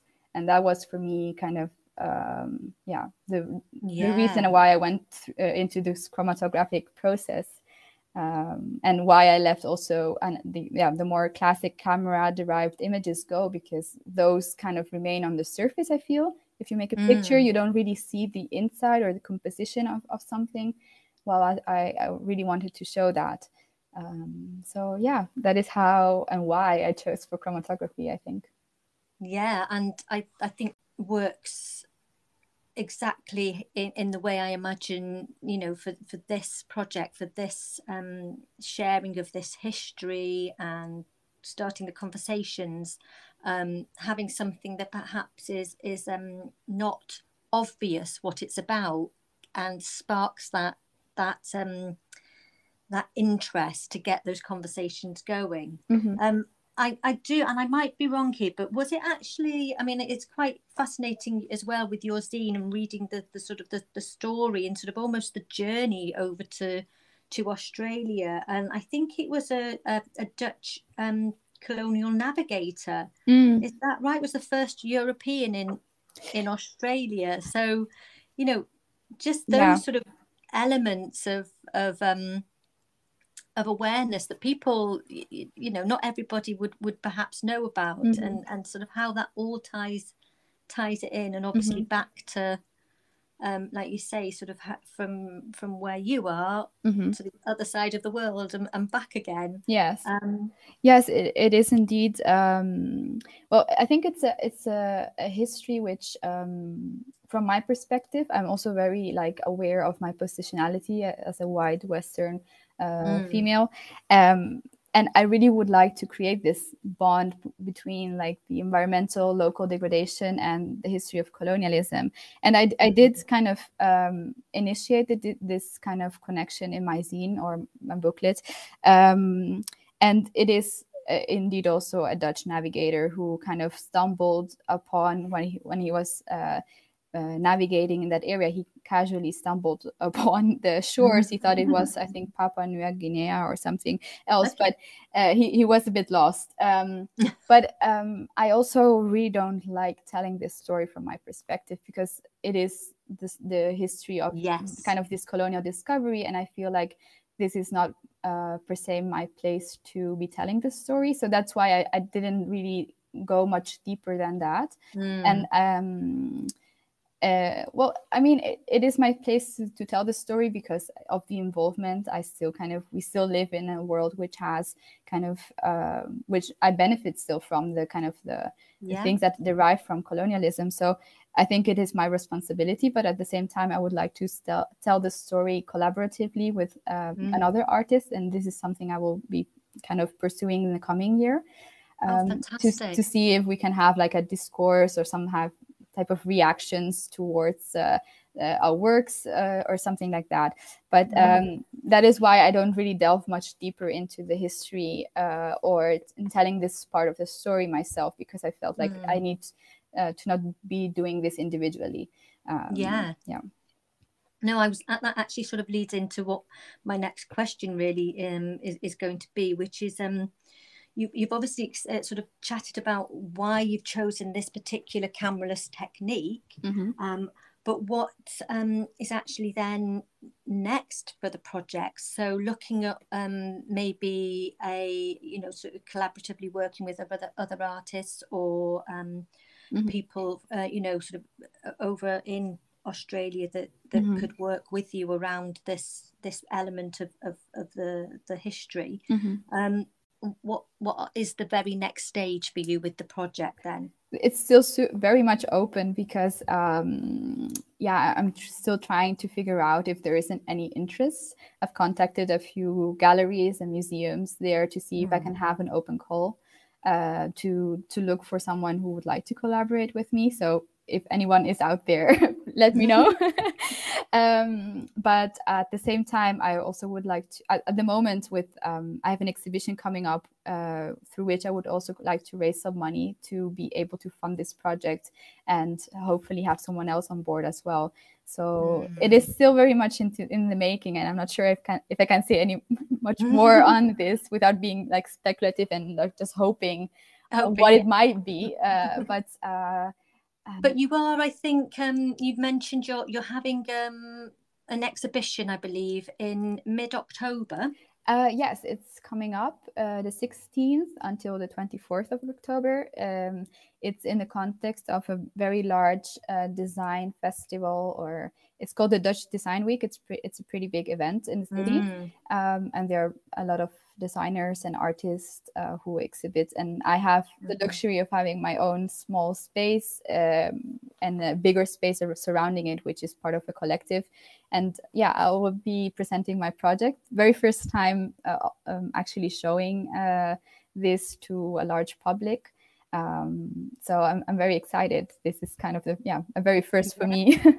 No, that is brilliant. And I understand, and do correct me if I'm wrong, but I understand with soil chromatography, you can, I think, use sort of coffee filter size papers to produce the images, but you're actually scaling up that now. So how's that different? How are you finding that element of going from, I mean, I'm presuming here, so please Steffie say if I'm wrong, that you might have started out on the smaller size paper, but now, and you very kindly sent through some example images, and yes, they're probably, are they A1 size?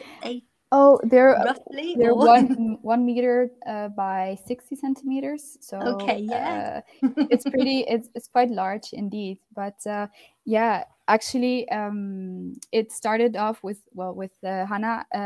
Actually, I think I'm not sure if it was her, but I think she's definitely one of the very first people who started using chromatography for photographic and artistic purposes. So that is already a huge step, I feel, in presenting chromatography to a larger public outside of the scientific kind of realm. And I really love kind of this idea of misusing somehow scientific modern methodologies and applying them for artistic purposes. So like a huge shout out to what she did. I learned the technique, which is a scientific technique with circular chromatographies, and also in a very kind of scientific manner of operating, because the image that you get is very undisturbed. You can have a proper scientific reading from them. So if you have a particular earth sample, you would be able to read the compounds, the chemical composition, in kind of this distribution you get on the paper, where the heavier compounds stay closer by, and then they color differently than maybe other compounds, and you get all these kind of patterns. So it's a very kind of scientific way of operating still, even though it creates beautiful images, which can also be used for photographic purposes. And I think with the topic of contaminations and using contaminated soils, and I was working in this kind of very scientific way, with gloves, and really trying to not disturb each kind of little circle of chromatography which was developing. And I was kind of critiquing my own way of operating, and I was like, okay, but if I'm so, because I'm also kind of interested in this kind of interspecies beyond human approach, where you are part of this kind of greater natural kind of realm. And I was kind of posing myself as this very scientific being operating on this very scientific manner. So I was very disappointed in myself at that point. So I was like, okay, let's do it differently. Let's start kind of contaminating the prints I make themselves. So with it, like using different soil samples, I was kind of not washing things or touching them, so that they were kind of interfering with one another. And from there on, I thought, okay, let's see what happens if I put two next to each other, see how they interact, different type of soils, but like see how they meet in a paper, what happens. And then I started producing these larger prints, which kind of departed from the scientific reading and are more a chaotic kind of contaminated meeting of the soils of this river, because it's still kind of the river, but I just picked them up in different moments of the river, and I was putting them back onto a paper, and I was trying to map the contamination of the river through these soils and these kind of chromatographic images I was getting, but all together on one paper. And I started again quite small, I think 30 centimeters by 20 or something, and then scaling it up, and now for the exhibition I'm trying to make these very big kind of prints. But so I really like how in the end it's about kind of being subversive towards this methodology, which is kind of a modern scientific method. So yeah, I have to sort of let you know, actually, Steffie, that I also work for a charity here in the southwest of the UK that actually specialises in looking after rivers. Oh wow! And we do have a soil lab. So if you ever get over to the UK, you should come over and sort of you could disrupt our How fascinating. I would love to. I will definitely have to stop by. Yeah, definitely. But it's absolutely, you know, the way you are talking about sort of mixing science and the art, it's such a good sort of a clash, I guess, of these different disciplines, that amazing things can be created from that. You've actually, one of the things I just wanted to ask you about was that with the zine that you sent me, I mean, the sort of content in that, I won't, because it'd be lovely if other people can get a copy for themselves as well. Yeah, it's free to download on my website, by the way. Brilliant. Yes, it's open access. Yeah, fantastic. But I believe that with that, you are now actually also in the process of creating a second version. Yes. So what sort of are you doing that might be different or might be an addition in the second version? So here, after like this first year of experimenting and producing this artistic material and creating this conceptual framework for permeance, I was reflecting, again, going back to anthropology and reflecting on the work I have done and what it actually had taught me. I really like this kind of moments of theory and then practice, and then how the practice actually, how you kind of clash. You think you're operating in a certain way, and then you realize it doesn't work like that in practice, and then you kind of insert that knowledge back into the theory. So I went back into the theory, and I was really reflecting on what I had done and how I had learned from chromatography. And one of the biggest things I noticed was the agency that Earth has in this process. So I wrote a whole, kind of an article about how I think that it's a collaboration act, chromatography. It's a collaboration between me, who collected the soils and who kind of selected and who sets the stage for this kind of process to happen. But at a certain point, actually, I think quite interestingly, the decisive moment when you decide to take a photo and when you have the most agency as a photographer, actually doesn't exist in chromatography, because the moment you add the kind of the earth solution to the paper, the absorptions and the earth compositions and the everything kind of you kind of lose control over what is going to happen. And I really love that. So I really started noticing how, in that moment, the earth agency kind of took over. And I, of course, have the agency to start it and to stop it. But in between, it's, I have like little power over what happens and what shapes or what colors come out of it. So sorry. I just like, I think in the next booklet, I will definitely be integrating more on this type of reflection, and as well as how I think that the contamination actually moves into the paper. That's also another thing I really like about chromatography, is that it's not a representation of a contaminated soil or a contaminated river. It is actually the contaminated soil itself. It's in the paper. The contamination is there. So I think I also include that. And there are so many layers to it, and I think so many different opportunities for different thought processes around this. And you know, just you mentioning then about sort of the element of you have agency to a point, and then the earth it does its thing.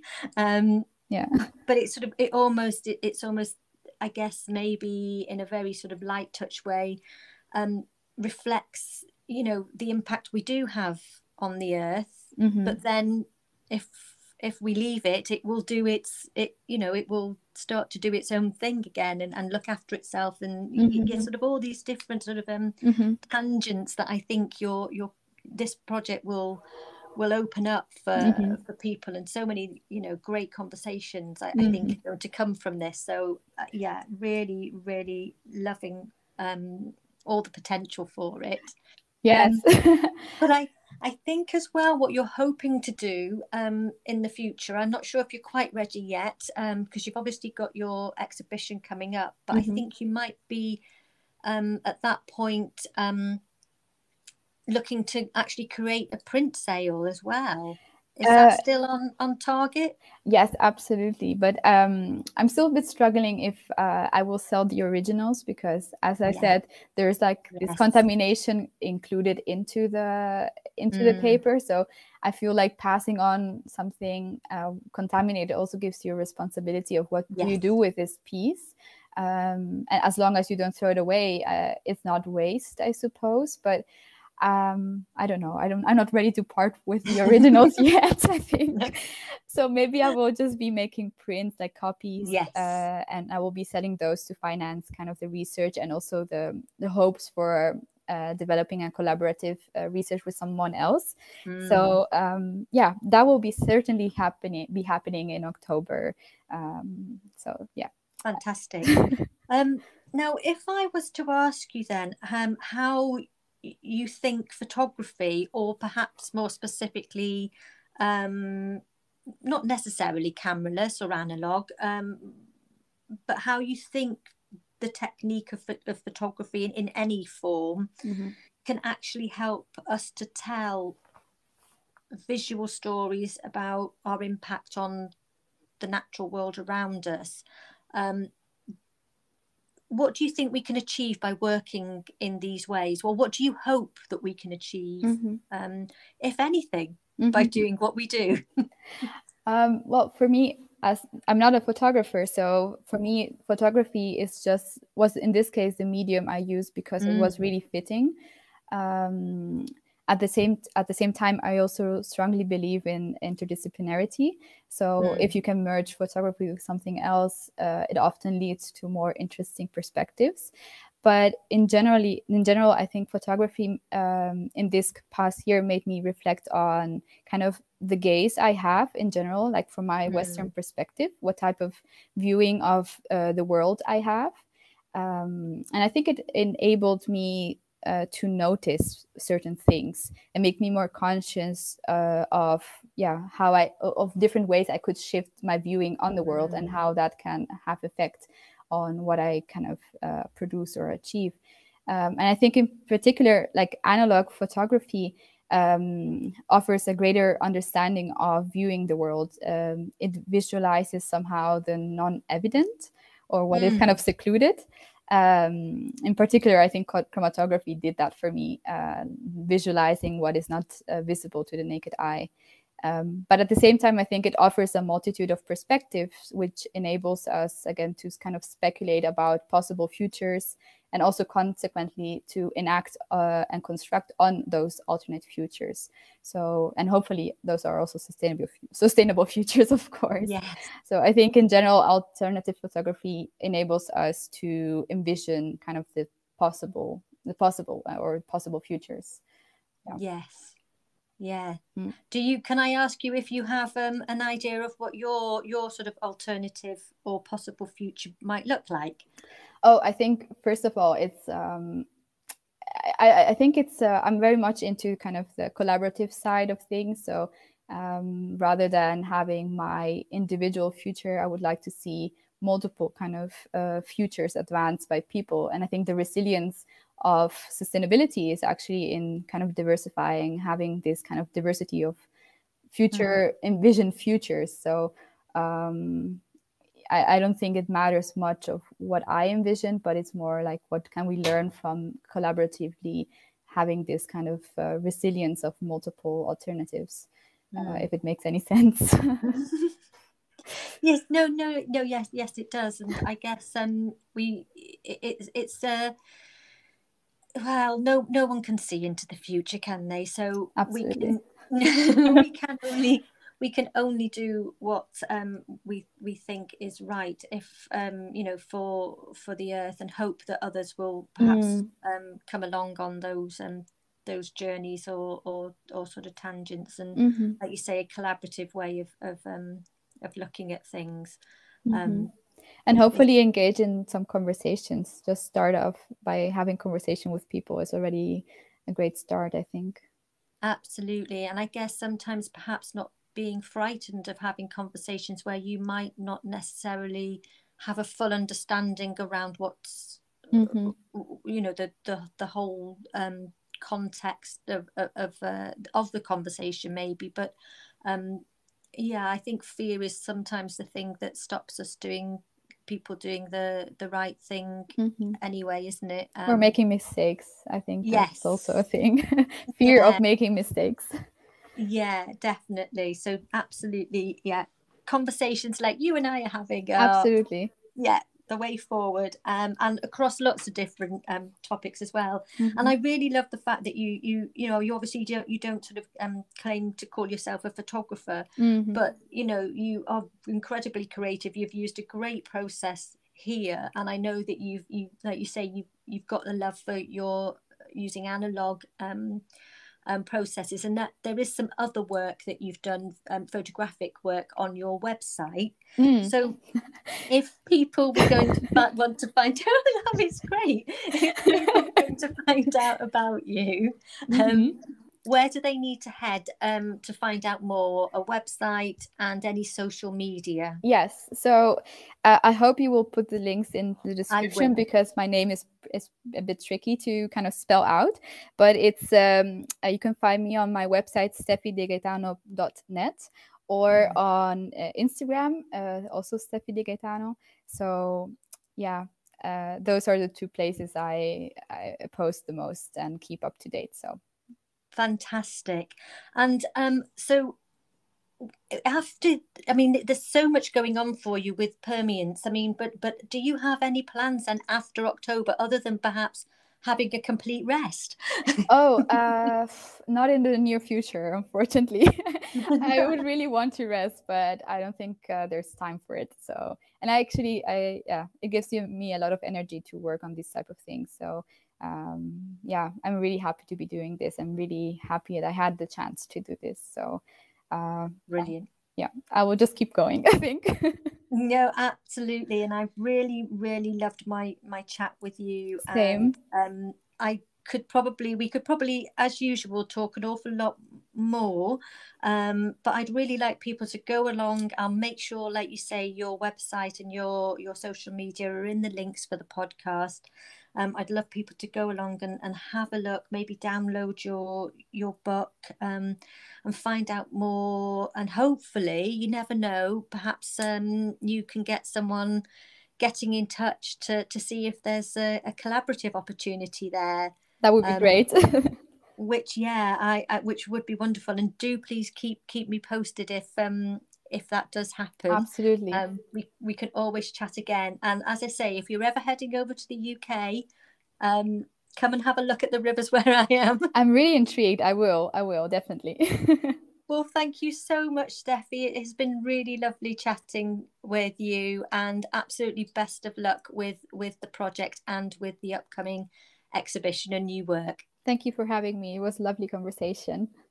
Thank you. Bye-bye. Ciao.